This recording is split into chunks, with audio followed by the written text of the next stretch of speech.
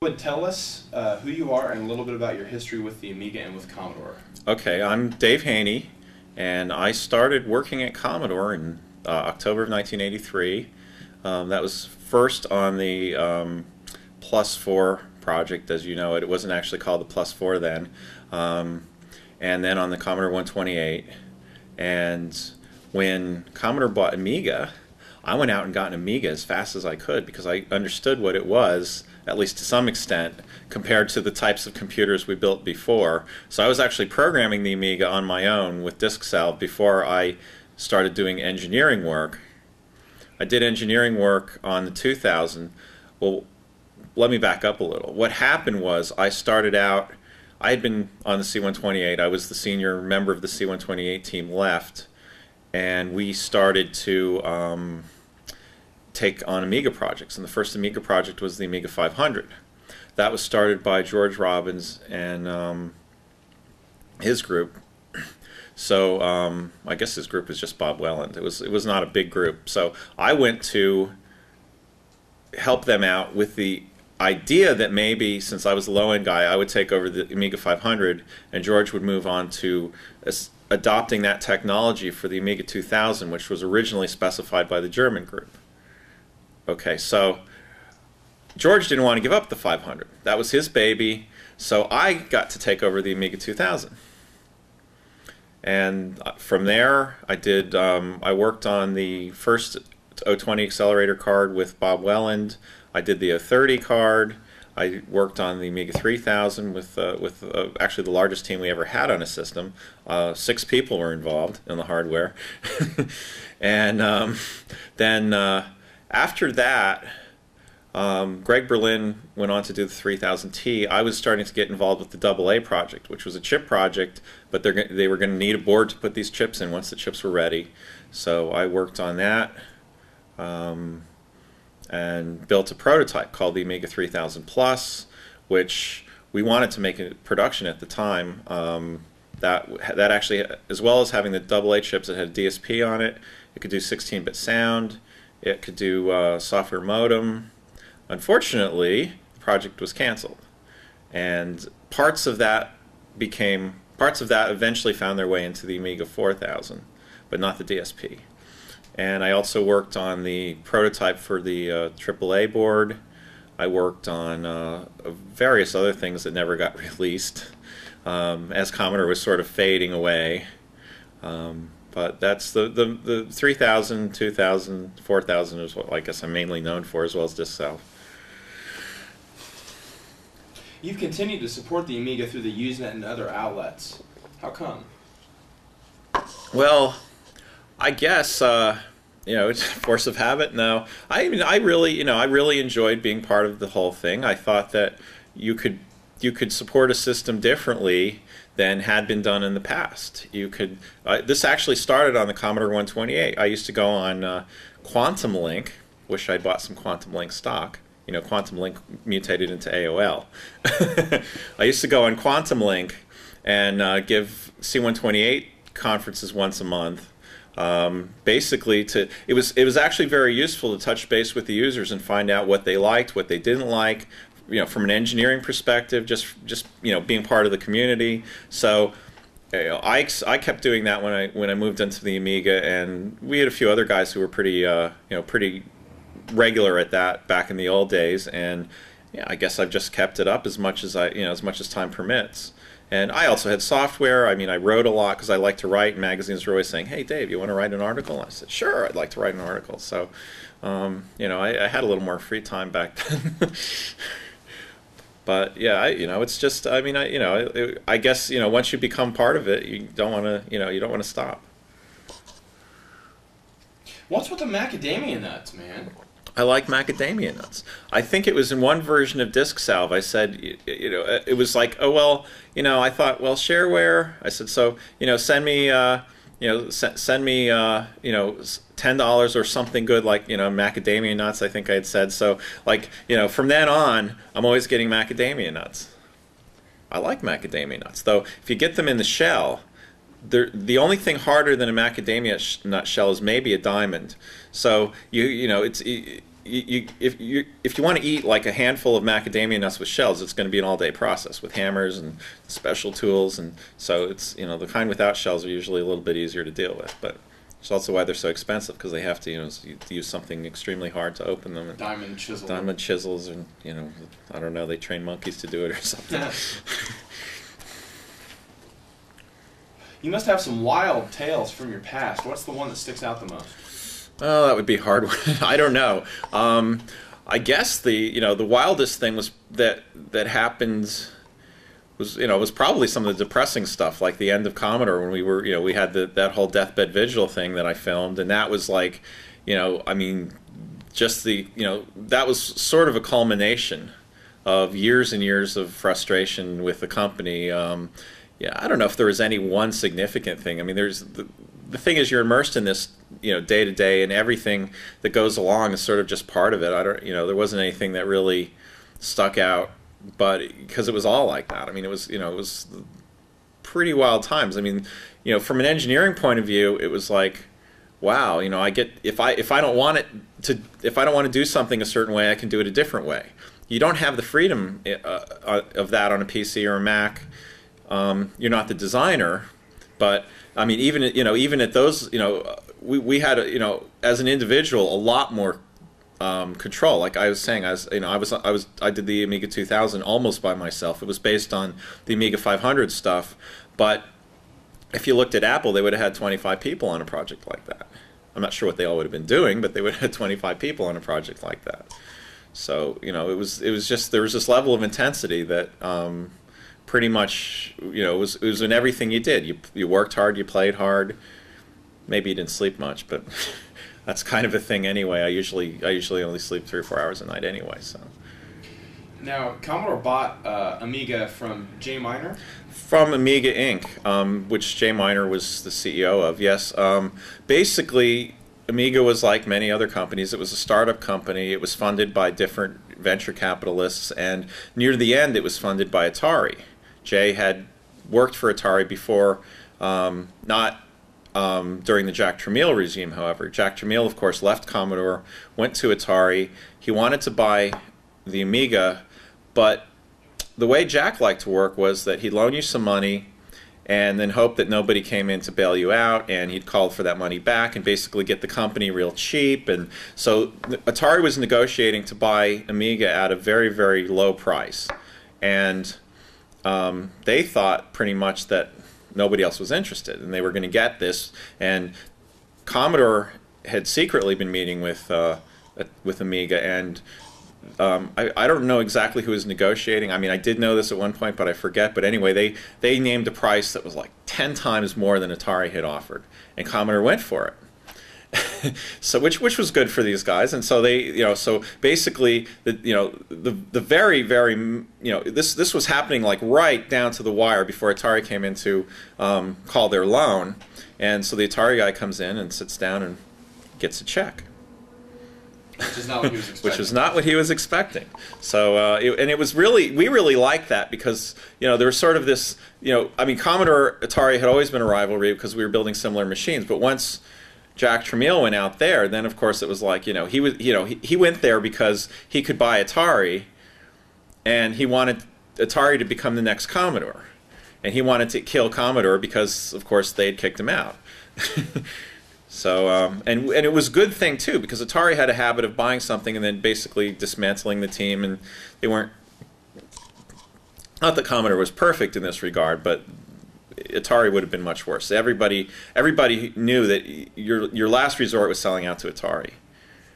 Unfortunately, sometimes that happened, like with Dave and RJ and the Handy, which became the Atari Lynx. Mm-hmm. So how much of the 500 2000 chipset was derived or based on the original 1000? Well, the ECS chips were basically the same chips. I mean, what they had is the chips that were done in California were done using fairly primitive means.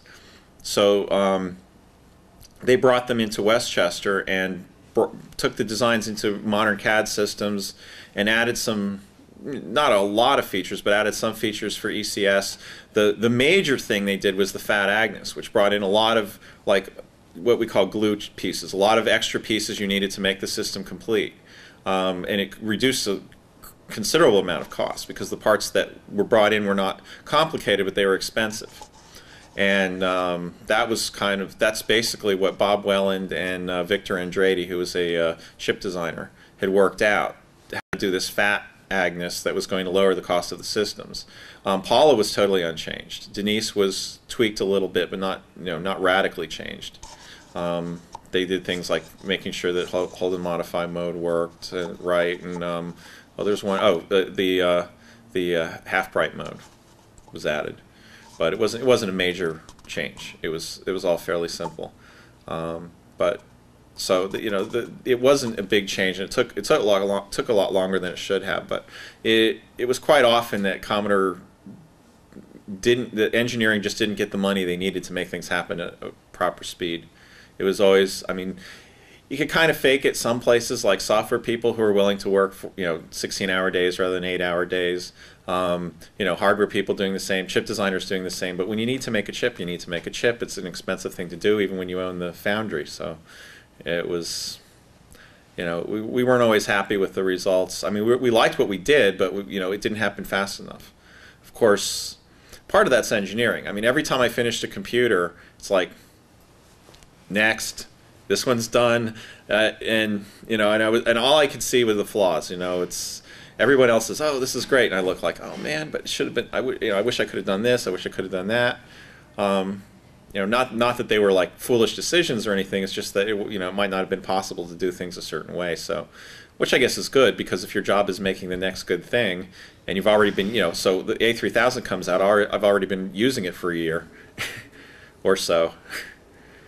Was there a feeling a lot that you were fighting against the company, or that the engineers were fighting the company? Not until the end. Up until about 1991, we weren't, because basically up until then. The engineering department was run by Henry Rubin and Jeff Porter, and they were very supportive of engineering. They basically shielded us from any nonsense with the company, and about the only thing that you could say was that we just didn't get as much. They weren't investing enough in R&D. My belief, they should have been spending more, but it wasn't like there was an active fight. In 1991, I guess it was maybe a little bit before that, but by 1991.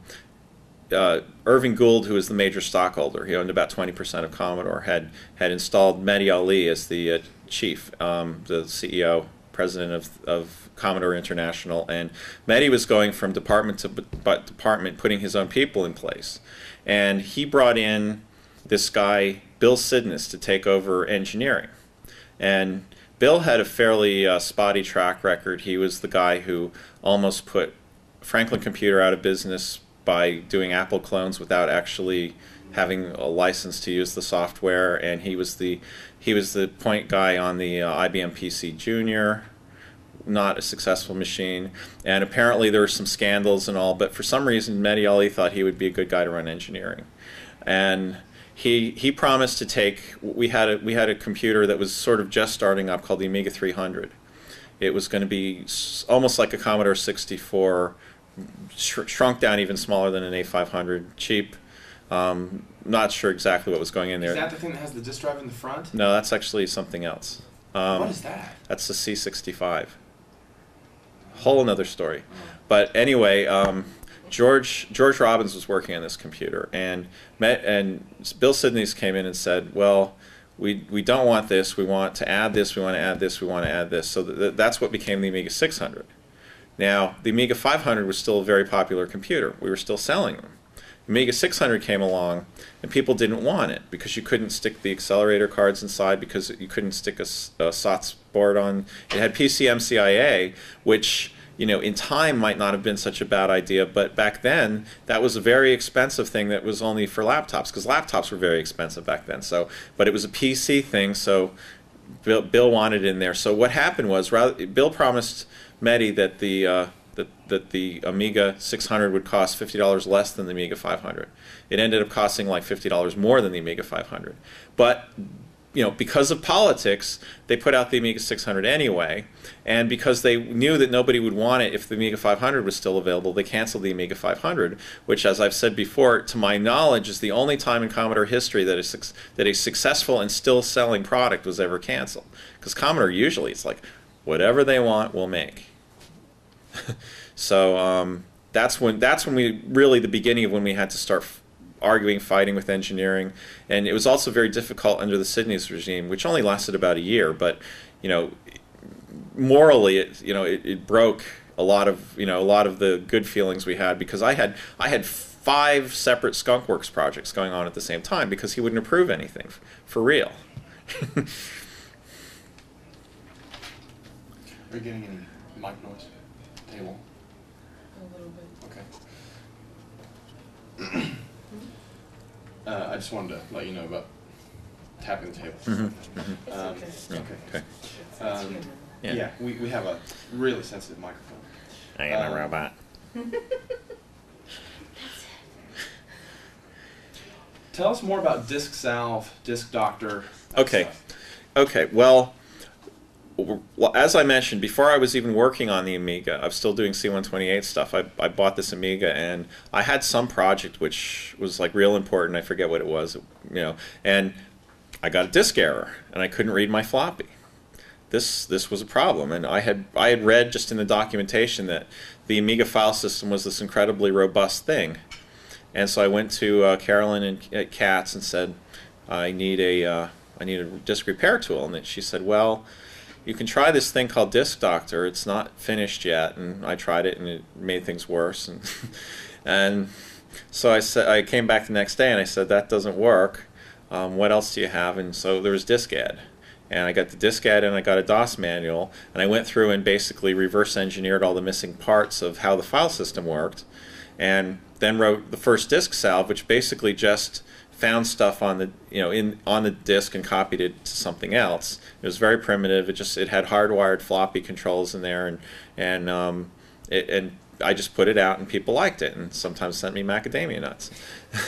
And so from there, it was like, well, okay, now like a year later or so, people are starting to use hard disks, and so I figured out how to get hard disks working, and then oh, graphics. Hey, wouldn't it be nice to put a graphic front end on it? So a little bit before 2.0 came out, I started working on graphics, and everybody was looking at the next machine in the hallway, and so I started making things that looked pretty on the 1000 by 800 screens we all had on our Amigas that looked a little nexty, but the software people were working as sort of working out the new look that became 2.0 at the same time, and they convinced me to adapt the new GAD tools and things like that to Disk Salve, and at the same time they wanted to buy Disk Salve, but unfortunately there was a rule that you can't buy anything from Commodore. You can't buy Commodore stuff from Commodore employees.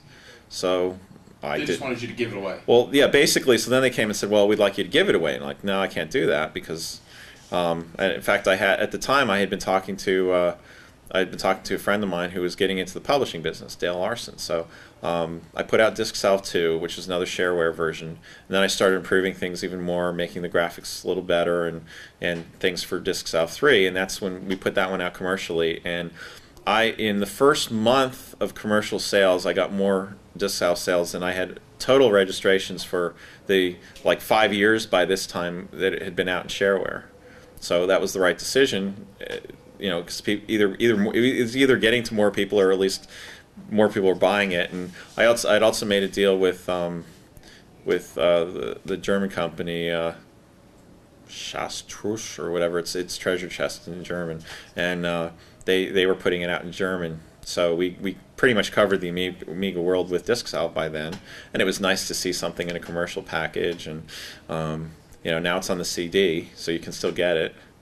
The disk repair kit CD, and one of these days I'm going to dig the sources out and give them to somebody who will update it so it works on larger disks. And now you have that on tape. What are your feelings about where the Amiga is headed? Well, it's nice to see it heading in some direction other than down. Actually, I got a pretty good feeling this time because you know, I talked to Bill privately. I talked, you know, I saw all the presentations and everything, and you know, they aren't. It isn't the same monkey business we've seen before. He's, you know, he's doing stuff that's really going to happen, I believe. The Amiga DE stuff is pretty interesting to me simply because I'm doing some of the same kinds of things at MetaBox, and you know, I'm not saying there is necessarily going to be, but we probably look into, you know, to whether we can use that or not to help us get there, because we're, you know, we're kind of in the appliance space. They're doing appliance things. They don't want to build hardware, which means that we could be partners, because we don't really, we write software, but our main goal is selling hardware, and we'll sell it running anything it needs to run to be the best possible product. I was actually kind of surprised about the announcements on PowerPC and Amiga OS 4.0, because I wasn't expecting that one at all. And that's good to see. I'm sure H&P are involved in that too, because, you know, but it's, you know, it's nice because it does kind of develop a continuity that, you know, that might have been lacking if Amiga DE was the only answer. You know, people have something new to go to. It'll be a little more familiar, and eventually they'll integrate the DE stuff with it. The technology behind DE is really neat.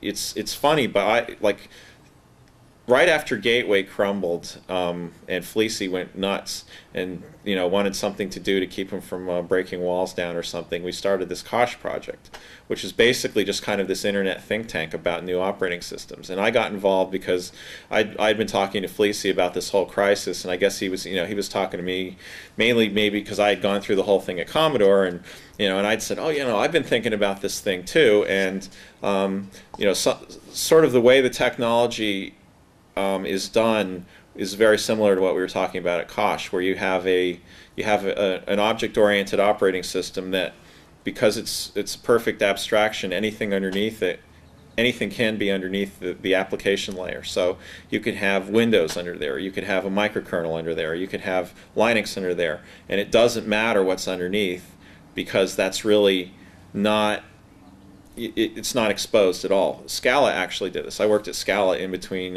Commodore and MetaBox, and it's not obvious, but on all the PC products, there's an operating system that runs between whatever PC operating system you're running and the Scala applications. So you can port the OS and not have to change the applications, which is actually easier than porting the applications to a different OS, because part of the problem is that multimedia done right is actually an OS level problem, and if you don't solve it at the OS level, the best application is just not going to run properly. So the neat thing is, of course, then it doesn't really matter. You can run it on other areas, which means from a developer's point of view, I could write a program that I think is an Amiga program, but I could still sell it to Windows people. I could still sell it to Linux people. And perhaps, you know, now we're talking about appliances. You can put it on a Palm, you can put it on a Windows box, you can put a Wince box. You have to say Wince. You put it on a Wince box, you put it on a Zorus or something like that. If I could only get my hands on one. Yeah, so I like the strategy a lot. I mean, simply as a you know, as a longtime fan of the whole Amiga thing, plus just where, you know, an observer of where software technology ought to be going. Microsoft's going to hate it too, because that will allow you to put programs on their operating systems that they don't control. See, Microsoft's key throughout history has been control the API. If you control how the program runs on your system, then you can make it very difficult to put for developers to reuse the code. So that's why Microsoft OS, the Windows OS, well, actually it's called Win32, it's the layer the applications usually talk to, is sort of upside down compared to a normal operating system. That makes it real difficult to port programs directly from like Linux to Windows or from Windows to Linux. Now, if you took an Amiga program and put it on Linux, it would be fairly straightforward. I mean, there's a lot, you know, there are obviously differences to account for, but the structure of the program doesn't have to dramatically change. But when you go to Windows, it does. And they did this intentionally to make, you know, and then, you know, to make it difficult to port. And then there's other things that go along with it, like you have all of these things that need to be in place to be a proper Windows program. You have to have documentation done this way, you have to have this done this way, and it requires a lot of people and a lot of experts in Windows. And because of that, it means that your company, if you're developing software for Windows, is going to have a lot of people who are experts in Windows, and you need a lot of them, and it makes a development project expensive, and you have to have all this expertise that you're probably going to reuse on your next Windows project, and maybe not, and it sort of discourages supporting other markets, especially if they're that much smaller. So, Microsoft gets you with a two-edged sword. Now, and this is exactly what we were saying on the cost list. If you can develop an operating system that's much easier to program, BOS would be a good example of this. BOS is so much easier to program than Windows. I haven't actually looked at the SDK yet, but I believe that the Amiga DE is probably pretty similar, because I know it's fully object oriented, and the idea is if you can make something that's much easier to program, then developers, first of all, you don't need a huge team to do the same work. Because when you're porting an application, what you'd like is for, say, 80, 90, I mean really what you'd like is 100% of your effort to be devoted on that special thing you're doing. The game, the nonlinear editor, the music program, whatever, and not all of the details necessary to make that special knowledge of yours live on the operating system. Like, okay, I have to draw a window this way, I have to make a menu that way. You'd like that to be as automatic as possible. So if you do that, then all of a sudden, if you can make that possible, then all of a sudden large applications become much smaller, they're easier to write. And now if you can take that and say, well, a small company can put out an application that compares favorably with some of these others, but can run anywhere, then you really got something. And that seems to be the direction they're heading. We'll have to see how well it works, but it seems to be the direction they're heading. So that's piqued my interest, because and Fleecy told me this 3 years ago, or 2 years ago, whenever they had settled on Tau. He said, we found somebody, you're gonna like it. I was very, very skeptical. I guess I was wrong. So they invited you to come on board at some point? No, I'm running engineering at Metabox right now, or at least actually what happened was I was and still am technically, I guess, working with the German Metabox as the vice president of technology over there. But since the fall, I've been working on building up a U.S. Metabox, which is a partially owned subsidiary of the parent company, and that means coming over here, and we've set up an engineering department. We're working on designs of taking our European technology, which we call set-top box, but it's like, think of like a modernized Amiga 1200 that sits in your TV room, or modernized CD-TV or something like that. It's really a computer. We know it's a computer, but it does sort of just the computer applications that would make sense in your living room. So you want to listen to music, you want to watch video.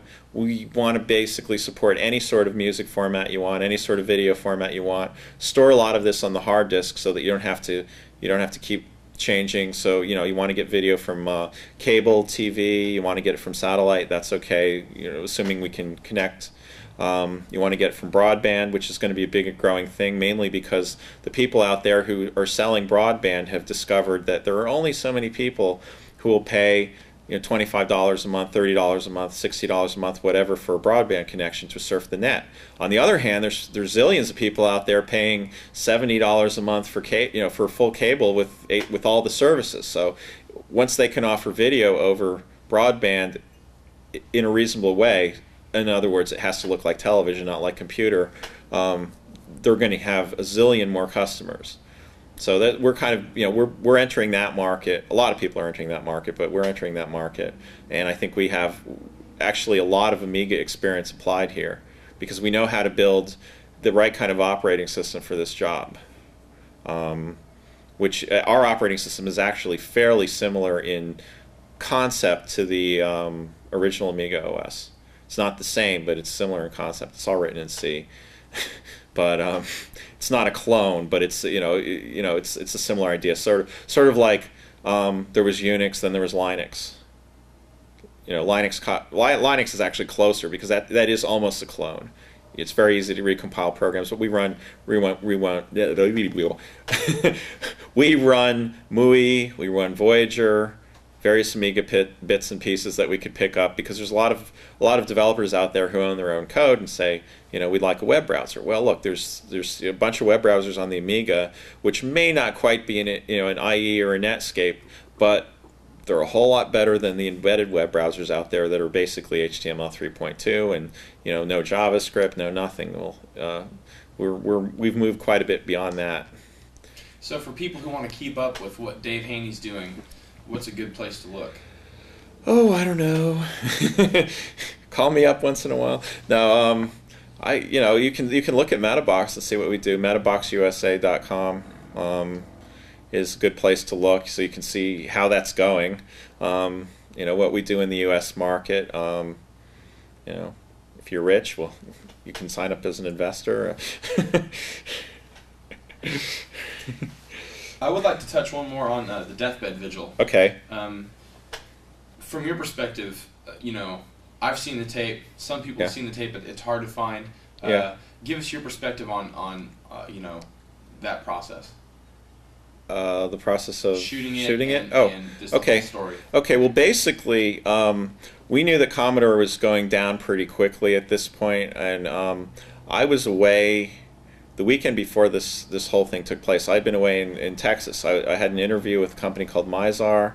I had another interview with a company called Compaq. It was exactly what I expected it to be. They had an entire department of people doing about one person's job, and it wasn't an interesting job. So I was in Texas anyway, so I went to Compaq, and I came back. I'd been away Monday. I came in on Tuesday, and because I'd been in Texas, and my wife had said, "Well, if you like it, film, you know, show me what Texas is like, this part of Texas," because she only knew about like Amarillo, or, you know, out where the cactuses grow tall and the armadillos run around. And so I didn't really film much because I was pretty sure I wasn't going to go work there. And I came back, and I had a camera, and on the way to work that morning I said, well, you know, who knows what's going to happen. I heard a lot of bad things. People had actually left me email that was saying, you know, some bad things might be happening. So I went to Kmart, and fortunately they had 8mm tapes, so I grabbed 3 tapes, and my batteries were already charged, so I just brought my camcorder in, my old Sony TR7 or whatever it was, and I just started filming, and along the way, you know, the wheels were turning, and I started thinking, well, you know, I should make a video, you know, put this out for people. And, you know, as it grew, and, you know, it kind of took on a life of its own. So it just turned out that the very next day there was this big layoff. So I still had the camcorder out in the car, so I filmed that, and then because I guess largely because of the layoff, and because a lot of people were going to be in town for Mike Sins's wedding, Randall Jessup threw this deathbed vigil party. What we didn't know, what none of us knew that day, was that Commodore had declared bankruptcy Friday after the close of business, because we were all at Mike's wedding. So I get in there the next morning, and there's it wasn't quite like that, because I had gone to the good beer distributor to get some beer for the party, and I saw this the Westchester Press or whatever it was called that said Commodore, you know, they had some clever way of saying Commodore's gone, like, Commodore powers down or something like that, and it's like, what the hell? And sure enough, we had people from all over town, ex-Commodore people going way back, and, you know, just everybody like, oh, well, you know, I mean, half the people there weren't working for Commodore even before the layoff anymore, because there had just been so many people who had left for one reason or another.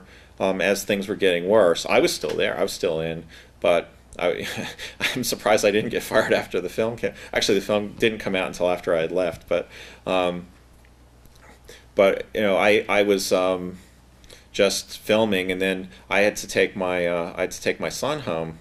So he came out to me with me to the party, and it was like an hour drive each way. So I handed the camera to Fred Bowen and Keith Gabrielski and let them just keep filming. And when I came back, they had really set up the camera on a tripod, and just were getting people gathered in front of it to tell stories. And it's like, this is cool. So that's where all those stories came from. And then some dark, mysterious figure took my camera and filmed this parking lot scene that nobody knows who that was, but But anyway, so then I decided to edit this, and I really wasn't a video guy. I never did this stuff during Commodore, but I thought, well, you know, that was sort of the promise of the Amiga 3000, was that any fool, and that pretty much describes me, would sit down and be able to make a movie. And so I got, because I was going to work for Scala soon anyway. Well, actually, it wasn't quite then, but I got the Scala video editing software, which was basically just this little module that let you control a camera via Control L port and infrared. It let you control the camera and the recording deck. I went out and bought a good SVHS deck so I could do some editing, and I put this whole Scala thing together. I borrowed a time-based corrector from a guy who used to work at GVP, and I borrowed a Genlock, and just put the whole thing together. It took me a long time to put it together and get it right. And you know, it was like, you know, it was very very manual at the time. I had a little Radio Shack mixer for audio. I had the music on the cassette. I had little tape cues of where okay, cue number 1 I have to slide the sliders here, cue number 2 I have to slide the sliders here, and so on. And so it was, it was it was more like a performance than an editing session. But so that's why some of the cuts are a little raw. But what can you do? And last weekend I finally converted it to digital. So it's I sucked it in into my 1 gigahertz Athlon machine, doing real-time MPEG-2 encoding at 15 megabits per second. Then I transcoded it to DV format, and then I did a little bit of cleanup editing and set it up for 2 tapes, because of course it's DV. It's only mini DV. It's only one hour each, and I use the Sonic Foundry Video Vegas tools, because I have friends at Sonic Foundry, and they actually know how to program multimedia even under Windows. It's pretty amazing. So is the Deathbed Visual going to be available to people? We're going to see. I have actually found a little interest here of somebody putting it out on video, which is good, because it's been out of print for a couple of years now, since Dale decided to at the time close shop and go to Hawaii and learn to surf. Yeah, Dale Larson used to do it, and now it's I guess I can change the title credits now, since there's no reason of having that little IAM slide at the very end. But yeah, it's I think we'll find some home for it. It is on the Amiga Forever CD in MPEG form. They took that from a regular production VHS tape. The one I just recently made came from the master tape, and hopefully looks good. I never actually looked at it. It sounded good. I did a lot of improvements to the sound, because you can with modern gear. And the only downside is that it had never been through a PC before. It was done 100% on Amiga initially, and it's like, well, I can't really do. I actually don't have that. That A3000 Plus is somewhere in Scalarette's house, the one that I actually used for editing. So it was all done on an A3000 Plus. My A3000 does. I don't have any of those tools anyway, because I don't do that much video on the Amiga anymore. I do admit to doing it on the PC because they have a FireWire connection. Do you have any personal stories about Petro, and what are your feelings about his retiring? I don't. I kind of know Petro. I don't know him that well. I knew who he was when I was consulting with Amiga Technologies. I guess we'd maybe met once or twice before then.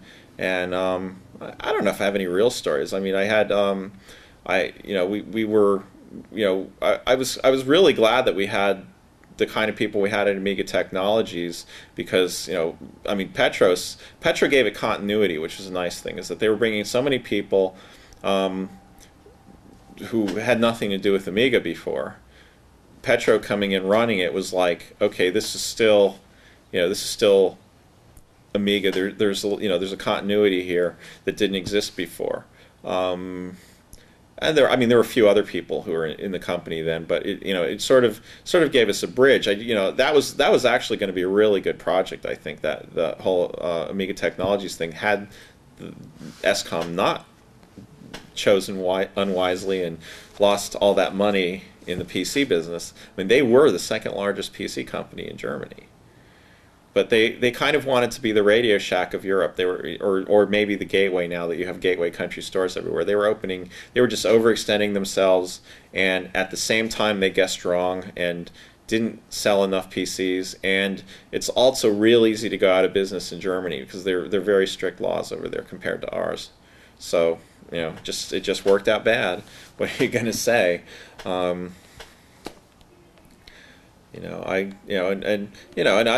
mean, Petro, it takes a lot of energy, and I think the thing is that I think one statement about Petro retiring is that I think he believes that it's in good hands now, because you could see, he was following it every step of the way. He was instrumental in getting, some of these deals made that, I mean, we were all like this. But what can you do? I wasn't involved directly after Amiga Technologies. I didn't have any say. I was a technical guy anyway. I wasn't a business person. So, it's funny how sometimes you have to become a business person. But he, he was instrumental in getting all these done. And at this point, I think the relationship between Petro and today's Amiga is good. And he's like, okay, it's in good hands now. Pass the torch. Yeah. And I honestly don't think he'd be retiring if he thought there was going to be more problems. And to me, that's a good sign. I heard something about a chipset called Ombre. There was an Ombre, but it was never finished. Okay, Ombre was basically the follow-up to AAA. This was something that Ed Hepler was working on. Ed Hepler is like, he's kind of like the Carl Sassenrath of chips. He's like, he's got this mind that's just, bizarrely creative. And Ombre was this thing he was designing kind of on his own time. He was working on the early AAA architecture and stuff, and then he moved on to Ombre. Well, part of the problem with AAA, it was just really expensive to build. And because it had to be exactly compatible, but it turns out that there was just architectural constraints that weren't going to let it be 100% compatible anyway in most implementations. So Ombre was the idea of, it was actually synthesizing two ideas. The other idea that we had, of course, were things like CD32. We're building a game machine. Okay, so what Ombre did was it coupled a brand new chip architecture, not Amiga in concept, but not Amiga in register map and all that. That was going to do things like they weren't going to do color lookup tables anymore. It was just going to be 16-bit color or 32-bit color. You could have 4 play fields at 16 bits, direct color. There was a 3D. Not really 3D processor as you'd see today with a 50-stage pipeline or whatever, but there was actually a CPU with 3D instructions on the chip as well. So for like a game machine, you could have these 2 chips that would sit there, and that would be the game machine, pretty much the whole thing. Maybe you need a sound chip or something like that. Okay, and it was going to be cheap and extremely powerful because they were using a PA RISC processor that Ed actually designed himself. And then you could take this and put it on a PCI card, and then it would become a graphics board with its own auxiliary processor just to target the graphics. So it was very advanced for the time. Would have been pretty comparable with the game machines that came out later, like Nintendo 64 or Sony PlayStation. I'm not sure, exactly because it was never finished. And we were teaming up with HP at the time. HP wanted to use this card in their workstations as their graphics board, for low-end workstations that ran off PCI. So it seemed like a really good idea. It's just that Commodore didn't last long enough to finish it. And Ed is, last I heard, has his own consulting company. He's designed like an 80 megahertz, 68,000 core. You can offer in VHDL or whatever. And he also teaches at Villanova University. It's funny because one of these small world things, a fraternity brother of mine went to do graduate work at Villanova and knows Ed. One last question. Room parties at Amiga shows are legendary for how wild and crazy they are. Can you tell me about that? Oh, I'm not sure I remember any of those room parties. Well, we did. I mean, we had... it depends on what shows they were. I mean, there were Amiga shows, there were trade shows. I remember like one year it was one of the first trade shows I ever went to. We went to this hotel in Chicago, Conrad Hilton Hotel, and we were in these little rooms. It was really hot because it was summertime, and one of the I forget, I might have been rooming with Greg Berlin, but anyway, it was like, okay, the minute we got there, it's like somebody's like, okay, start loading the ice, and I'm like, what's going on? And they're like, there's like this bucket brigade of ice going into the bathtub, and pretty soon, like, cases of beer arrive.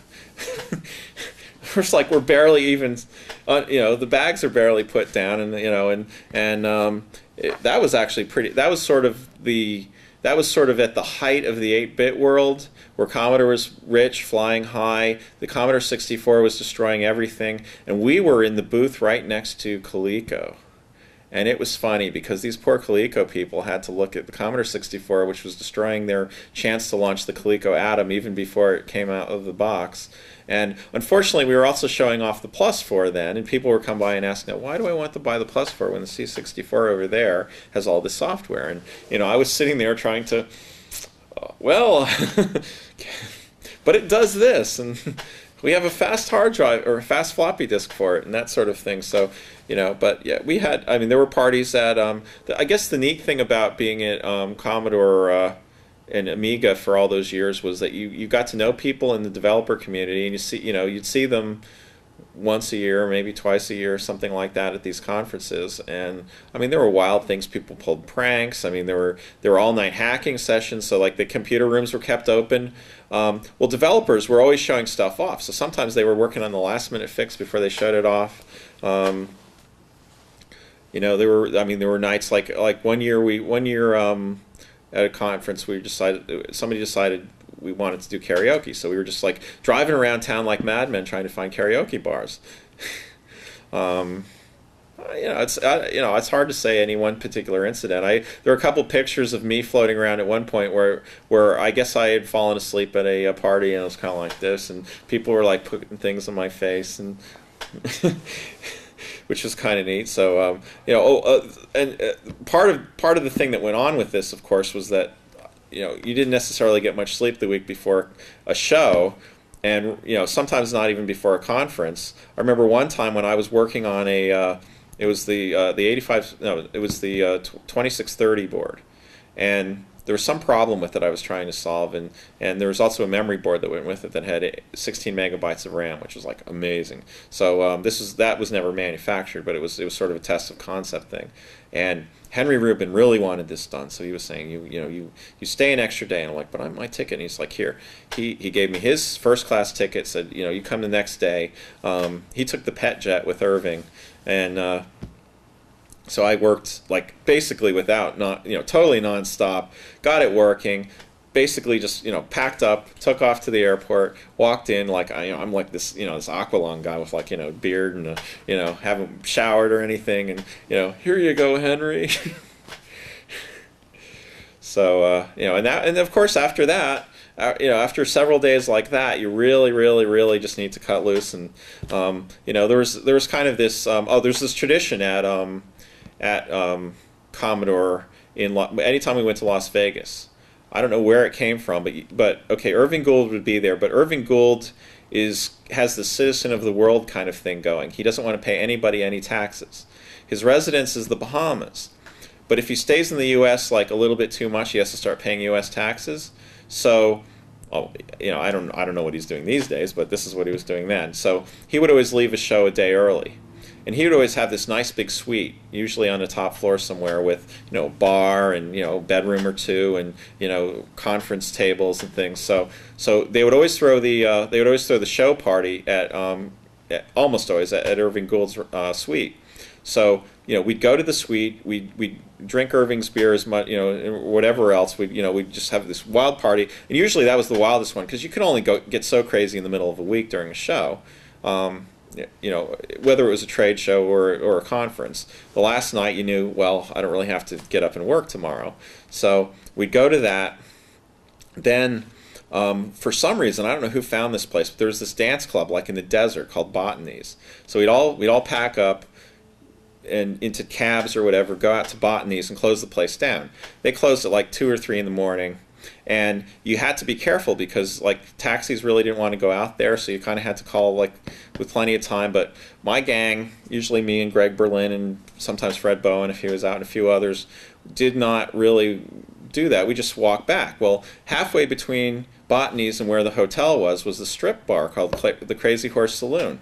And at 4 in the morning, there's no cover charge or anything. The place is empty except for the dancers, and so we'd go in there and watch naked girls dance around until the sun came up, and have a few beers, and then just continue on to the hotel, pack the bags, get on the plane. And and I'll tell you, you want to see wasteland. That airport, you see all these engineers who are, maybe hungover, certainly just totally exhausted from working real hard. Because shows, any kind of show is a lot of work. I mean, whether you're talking, if it's a developers conference, you're up constantly. You stay up late, you get up early, you give speeches. You never, ever, ever stop talking for 3 or 4 days. You're on your feet almost the entire time. This is an example of what it's, the feet. We found at one trade show that I think it was NEC's booth had really thick foam under their carpeting. So we were like, any chance you got, you'd walk over to NEC's booth and just walk around because it felt better than standing on the normal, Commodore, AstroTurf or whatever, indoor-outdoor carpeting. Little things like that. Those are fun days. I don't know if I haven't done a whole lot of that lately. We're not big enough at Metabox yet to have real shows. I think we're going to be at NAB, but we're going to have a suite, show off our stuff. I'm blanking. What do you have to tell Amiga users or people who are interested in following your career? What would you like to communicate to people out there? Don't do it. No, I don't know. Following my career, I mean, it's a lot has been written and said. I guess people can pretty much know what they want to know. To do this sort of thing, you need to you need to work hard. You need to you need to be creative too. You need to have ideas. You need to have some luck. I started at Commodore because I'd worked at General Electric for 4 months. And I didn't like it there. It was boring. And some people like that. Some people just, you come in, you get paid, you go home, do a little work. I wanted something challenging. I wanted something that was, that wasn't using. General Electric had government contracts, and government would pay for engineers. They would not pay for new VAX. So we had 50 people on this ancient VAX, and I learned a lot about VMS and how to schedule tasks that snuck in, gave me more cycles than anybody else. And I learned this in a very short amount of time, but it still wasn't enough. I wrote a Lisp interpreter while I was there waiting as I was doing CAD work, I was doing computer simulations that took like hours to run. I was also maintaining the compiler that ran these CAD simulations, so it was just not work I was interested in. Plus there was a lot of nasty military work there that I didn't really agree with. So I decided one day, I'm going to leave, and I sent a letter to one headhunter, the one headhunter in the Philadelphia Inquirer listing that didn't say no entry-level positions, because I'd been only working for 4 months plus a couple summer jobs at Bell Labs. I mean I had pretty good credentials, but so I was that was on a Tuesday. Thursday, this headhunter calls me up and said, "We'd like you to come in." And here I was, like I was always trying to subvert the GE system, because you saw a bunch of people coming in, all like college students, and slowly, one by one, they sort of faded into the background and started looking like GE people. And I refused. I wasn't going to wear a jacket and that, but I was like wearing kind of like I'd wear black jeans instead of blue jeans because they didn't want blue jeans. This day I had on like khakis or something and a homemade shirt, but you could only tell it was homemade up close. So I went in to this headhunter that day, and here I was. I go into the lobby, and there's this guy who I don't know if you call him. He was like, I mean, he really looked like a hippie, way more than I did. My hair was a little shorter at the time, not that much shorter, but a little shorter, and so I started talking with this guy, and he's here for a job. Yeah, I'm here for a job. And so then then they called Mr. Haynie, and they called me in, and I talked to Joe Kazuki, who was the director of engineering at the time, and then they put me in this other room, and there's that hippie guy, and that was Bill Hurd. And he just asked me a few questions. Do you know how to do Laplace transforms? Well, yeah, sure. And I just want to know because that's one thing I don't know. And he was like looking to fill in holes in his own experience with the guy he hired. And so I thought it went well. And they said we'll be in touch. And they called me up on Monday and said, can you come out to the plant? And so in less than a week, right there on the spot, they offered me a job. I said yes. Gave notice at GE, but what if I decided to apply 2 weeks later for a new job? Because I was fresh out of school. I thought it was kind of, I was a little bit scared. It's like, are they going to think I'm just like hopping jobs, trying to build up the salary a little or something? There's always, So it worked out good. I was there for 11 and a half years. But that's the kind of thing where you went right instead of left, something different's going to happen. So do what you can to make your own course, because you're not going to be able to control those other things that you can't, like Commodore going out of business. So you try to rebuild it somewhere else, or come up with something, come up with a gig that's just as cool. Not an easy task, but I'm still working on it. Others may find the same thing. Great.